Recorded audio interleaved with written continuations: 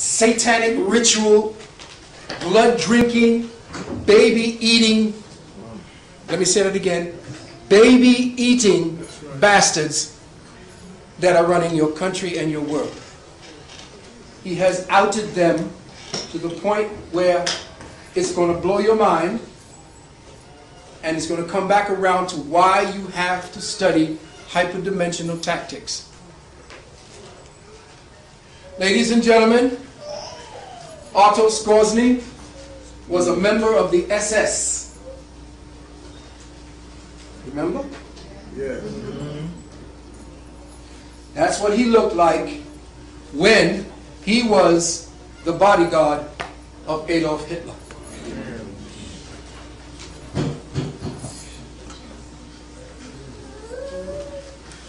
Otto Skorzeny was an imposing man. He had the hands of a man that looks like he was wearing the gloves of a baseball. That's how big he was. A very tall and imposing man, and he was almost like the right hand of his Führer.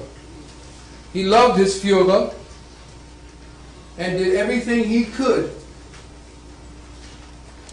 to watch for him. When the Führer and Germany was attacked, and actually the Führer was put into power in order to destroy Germany, not to help it.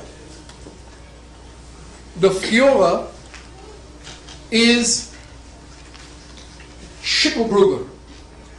That's his real name. That's right. And Schicklgruber is part of the Rothschild family.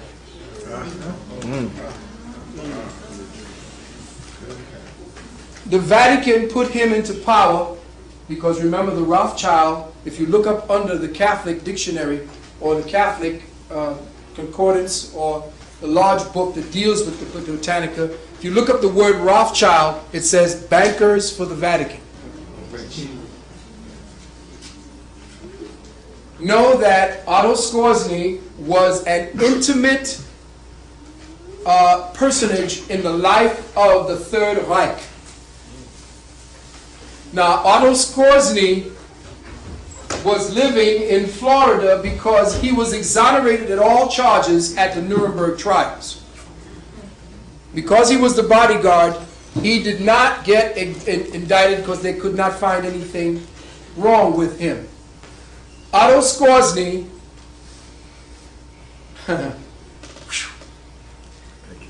Otto Skorzeny got his Führer out of Germany after he shot the double in the face. A pilot named Hanna Reich spirited the Führer out of Germany and into Italy. And they took Skorzeny with them. They landed, and the Führer stayed in the Vatican until he had minor plastic surgery, learned the superficial rites of the Mass, was positioned in South America at a small abbey where he did Mass for a while, and then taken back into the United States, where your Führer lived at Camp David in Bethesda, Maryland.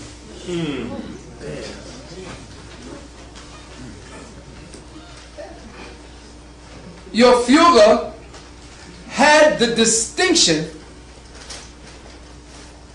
and I forgot his name, and I'll get his name for you, but he changed his name and died at the ripe old age of 114 years in 2004. He was the oldest man in America, and you remember that every time they show you that, oh, here's the oldest man in America, they usually give you a picture of him. At the time when they talked about the oldest man in America dying, and they said what his name was, they never showed you a picture. Right.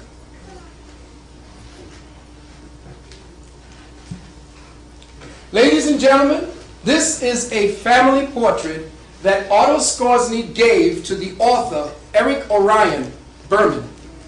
Eric Orion Berman was actually in love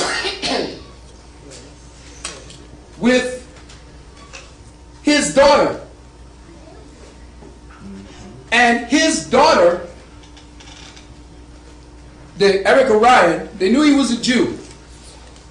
But he was all right because they were in America and he was doing right by his daughter. His daughter raved about Eric and loved Eric. And what Otto did was one day pull Eric aside and say, "Come here, I want to tell you a few things."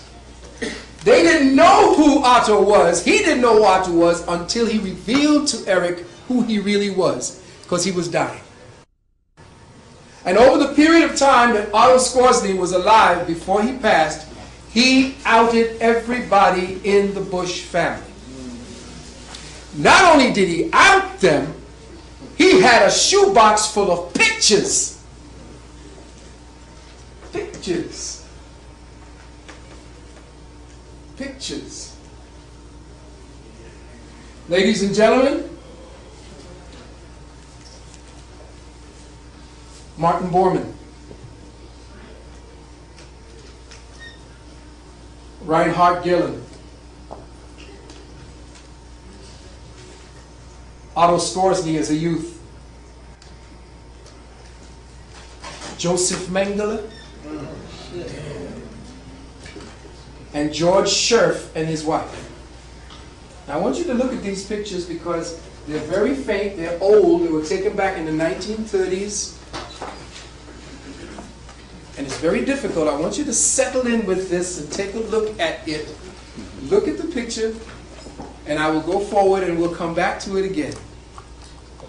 Ladies and gentlemen, here you have, running for senator, Prescott Bush and his wife, along with his son, George W.H. Bush, or H.W., or George Herbert Walker Bush. Check. Okay. Another picture. And they're faded, so I had to, this is very, very difficult. Another picture of them. Here they are. Here's Herbert Walker, here's Prescott, and there he is again. Okay? Keep your eyes peeled.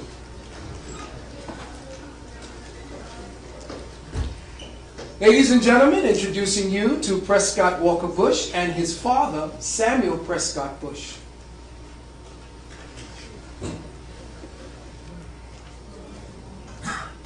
Ladies and gentlemen, I introduce you to George Scherf Jr., a.k.a.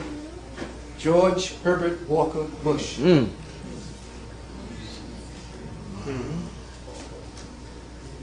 they say you are the company you keep. Check. He is dressed in a German naval officers, not officer, a naval academy of the Germans. He and Martin Bormann, who became Hitler's money man in the Nazis. Now just keep a pace with me. I told you that the father here, his name is George Scherf. He is George Scherf Jr. That's his name. Samuel or Prescott? No. This is George Scherf. His name, remember, he is not George, he is not Prescott or Samuel's son. He is George Scherf's son.